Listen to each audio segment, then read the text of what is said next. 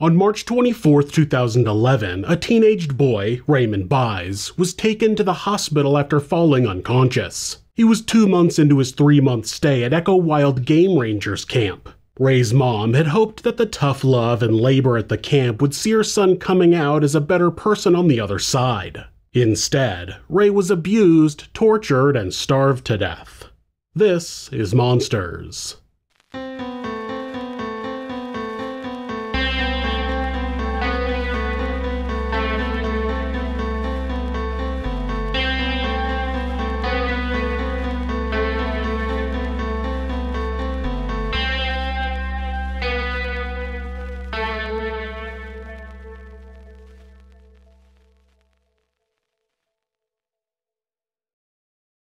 Raymond Buys was born on June 2, 1995 in Boksburg, East Rand, a 30-minute drive from the City of Gold, Johannesburg, South Africa.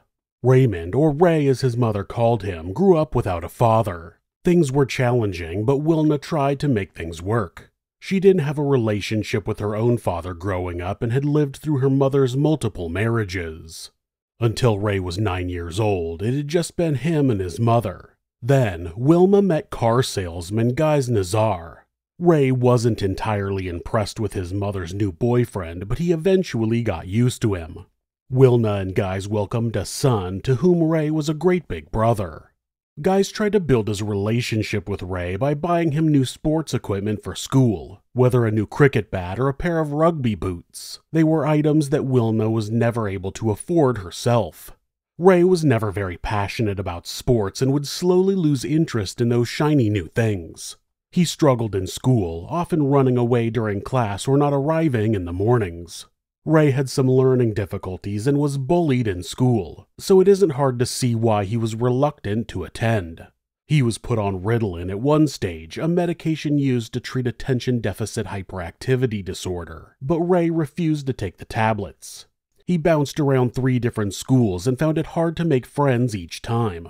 In one incident, a fellow student held a knife to Ray, which led him to soiling his pants. This likely escalated the bullying. Wilna ended up taking Ray out of school before they expelled him. Once he was home, Wilna and Guys battled to keep Ray under control. He started smoking and swore all the time. Ray wasn't respectful towards either Wilna or Guys and was always on his phone. They were at their wits' end on how to best deal with Ray going forward, and then Guys heard about a place called Echo Wild Game Rangers camp. A friend stated that his cousin's son had attended the camp and had come out better for it. It wasn't cheap, at a cost of 22,000 South African Rand for the 3-month course. That was close to 1,200 American dollars or 1,100 euros.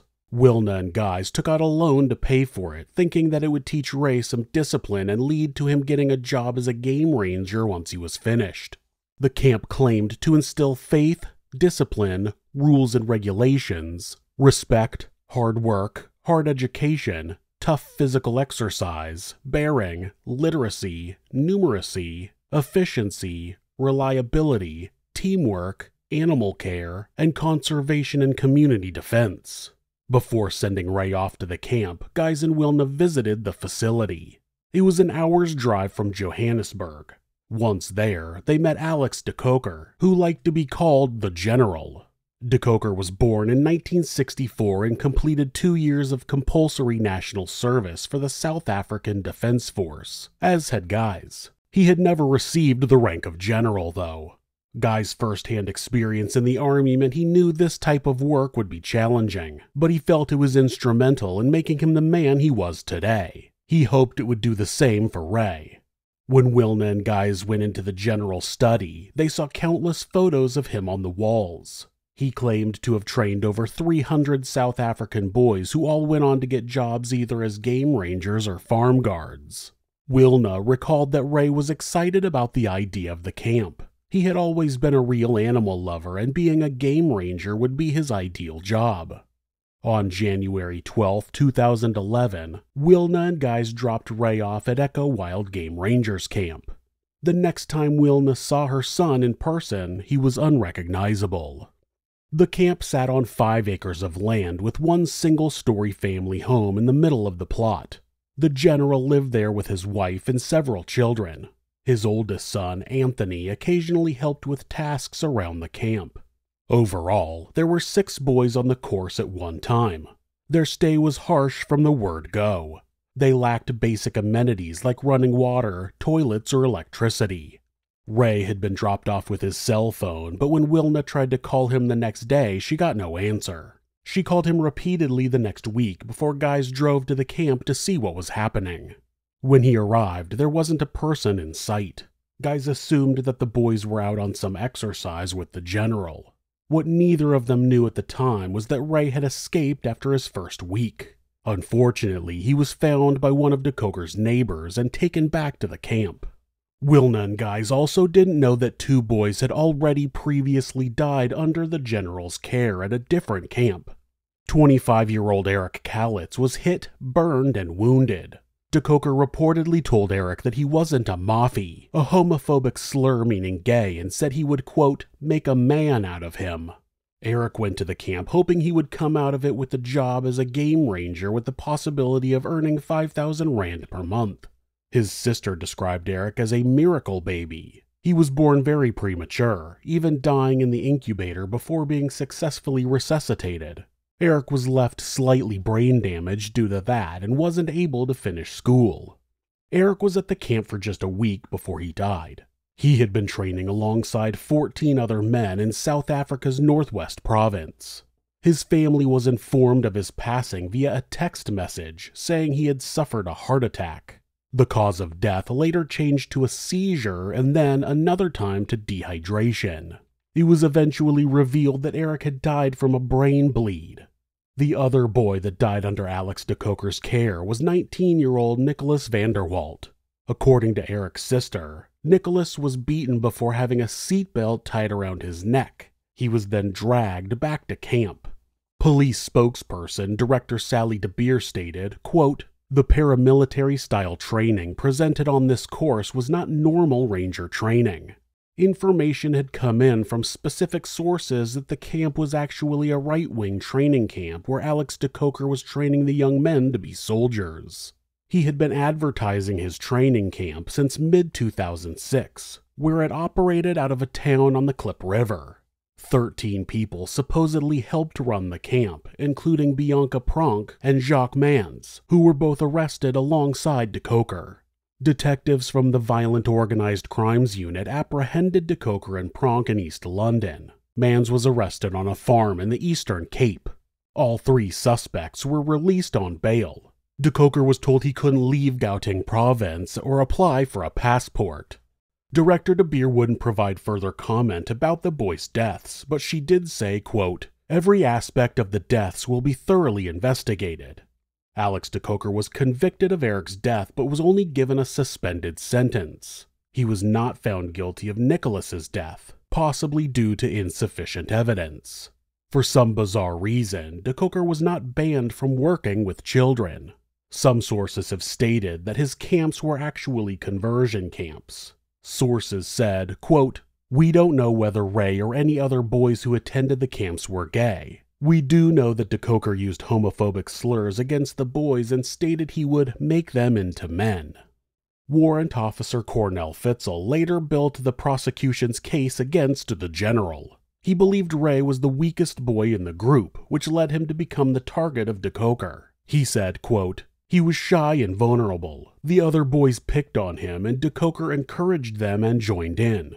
He was arrogant, a psychopath, but not stupid. He could be charming. Koker's right-hand man was Michael Casper Erasmus. Erasmus was born in 1993 and, like Ray, was a troubled child. He ran away from home often and dropped out of school at 13. In 2010, his parents enrolled him at Echo Camp. Erasmus was 17 years old at the time. He struggled with Koker's treatment of him and ran away on several occasions, making his way back home. Sadly, each time he was returned. After his final escape, Erasmus knew he couldn't go home. He tried to live on the land for 4 weeks, but eventually relented and returned to the camp. At least there he would have food and shelter. Erasmus later claimed he only followed Koker's orders as he had nowhere else to go. About a month after Wilna saw her son, on February 14th, Koker arrived at her home. He hadn't warned her about his visit, but he came bearing news about Ray. Koker claimed that Ray had been causing trouble and was refusing to eat. This concerned Wilna, and she asked Koker whether she should take him out of the course. He reassured her that he would win Ray over and told her not to worry too much. 2 weeks followed with no communication until she received an email. It had a picture attached of Ray in a wetsuit. The first thing Wilna noticed was his size. Ray had lost significant weight since she dropped him off. In her mind, though, Wilna attributed this to the intensive training he must have been going through. Guys thought the same. He said, quote, "Training is hard. You lose weight and put on muscle. It's not supposed to be easy." Wilna wanted to speak to Ray and make sure he was okay. This proved exceedingly difficult. She got to the point where she threatened to call the police, and only then did she get her phone call. Wilna spoke to Ray on March 12th, but he wasn't alone. It was a conference call, and Koker was there the entire time. He told Wilna that Ray was hurting himself. When Ray replied, quote, "Mom, I'm not," Koker promptly hung up the phone. That was the last time Wilna ever spoke with Ray. Later during the trial, testimony was heard about Ray's treatment at the camp from the other boys who were there. It was truly horrific. Erasmus was often the main instigator. He routinely beat Ray when he didn't perform his expected duties. Some of the boys stated Erasmus even made Ray eat his own feces and soap powder. Ray tried to hang himself shortly before Koker arrived at Wilna's home in February. It was all too much, and he wanted the abuse to end. He was unsuccessful, and Erasmus then ensured Ray was chained to his bed every night. The abuse reached its peak on March 24th.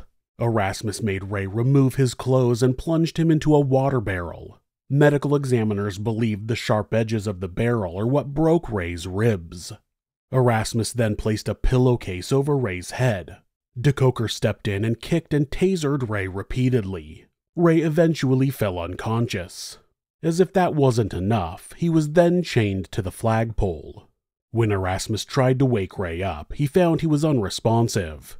He and Koker then drove him to the nearby Mediclinic in Vereniging. Despite the severity of the situation, Koker told Wilna over the phone that her son had been admitted for simple tests. Wilna dropped everything and drove to see Ray. Initially, she was blocked by hospital staff from entering the room as Koker told them that she had abused him. Social workers at the hospital were appalled by Ray's condition. They phoned the police and told them the name of the camp that he had come from. It was raided, but Koker was gone. He attempted to hide out for a week before turning himself in. The doctors at the Mediclinic were floored by Ray's injuries. He was skin and bone, had multiple cigarette burns, and was in a coma. Ray had suffered severe brain damage and showed signs of kidney failure. He also had broken ribs. The doctors believed some of the 61 injuries found were inflicted up to a month prior. Ray never awoke from the coma and was pronounced dead on April 20th. Alex Koker and Michael Erasmus were both brought to trial for the murder of Raymond Buys. South Africa does not have a jury system, so it was up to the magistrate to decide the fate of the men before her. Koker tried his best to delay the trial. He changed lawyers multiple times and even tried to get married while in custody. He maintained his innocence throughout the proceedings. He denied ever laying a finger on Ray or telling Erasmus to do so. Koker blamed Ray for his own condition, saying he refused to eat, burnt himself with boiling water, and cut himself with wire he found laying around. Koker later said, quote, "He sat the whole day and did nothing. He was full of tricks." While he awaited trial, Koker put out a statement on a far-right forum he was a frequent participant of. He said that Ray was, quote, "cast away due to his rebellious nature by his mother and her boyfriend. They dropped him off at the gate. They were willing to pay thousands of rand just to be rid of him. The young man's behavioral deviations were noticed immediately." Speaking of Erasmus, referring to him as Accused 2, the magistrate said, quote, "The testimony of Accused 2 that he followed instructions because he didn't have any other option is rejected by the court. Accused 2 didn't just follow instructions from Accused 1 to abuse bis, but also did it out of his own initiative. On April 16, 2015, 49-year-old Alex Koker was sentenced to 20 years behind bars for murder, with an additional 5 years for child abuse. 22-year-old Michael Erasmus was given 3 years under correctional supervision with a 12-year suspended sentence. The court believed that Erasmus had a good chance of rehabilitation following his abuse under Koker. Not only did Alex Koker abuse and murder young men, he did it while claiming he could better their lives, making him not only a monster, but a fraud. If you're the victim of domestic abuse, please reach out to someone for help. Please talk to your local shelter or call the National Domestic Abuse Hotline at 1-800-799-SAFE. That's 1-800-799-7233. Or you can go to thehotline.org to chat with someone online. This website is set up so that, at any time, hitting the escape key twice will take you to a Google search page. That way, if your abuser is nearby, you won't get caught seeking help. If you're having feelings of harming yourself or someone else, or even just need someone to talk to, please contact your local mental health facility. Call 911 or call the National Suicide Prevention Hotline by simply dialing 988 in the United States. They're available 24 hours a day, 7 days a week, and will talk to you about any mental health issue you may be facing. If you are a member of the LGBTQ+ community and suffering from discrimination, depression, or are in need of any support, please contact the LGBT National Hotline at 1-888-843-4564 or go to lgbthotline.org. Thanks so much for letting me tell you this story. If you enjoyed it, subscribe on whatever platform you're on, hit like, rate us, or leave us a comment. You can check out our other show, Somewhere Sinister, on YouTube or anywhere you listen to podcasts. If you'd like to support the show, check out our merchandise at thisismonsters.com. The link is in the description. Thanks again, and be safe.